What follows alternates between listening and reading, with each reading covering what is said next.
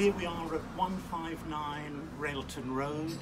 This was the first house squatted by Gay Liberation South London, and then the next house was squatted, then more on Railton Road, and behind us on Mayall Road, and they were sort of all traditional gardens and walls, and really it turned into a lesbian and gay community with the walls demolished.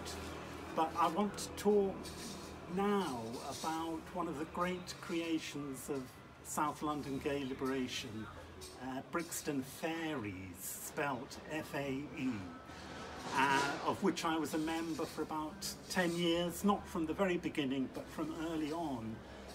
And it was an amazing, creative, mixed race group of men, no women. And we did plays about Jeremy Thorpe, about cottaging, about local poverty, all sorts of things, and a mixture of sources, including Shakespeare's Macbeth for the Jeremy Thorpe one.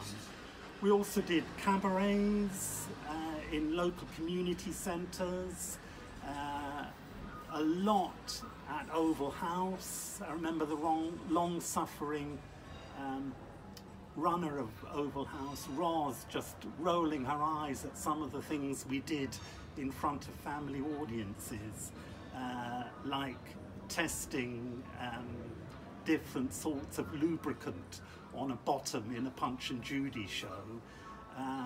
But I want to finish with, there was lots of music involved.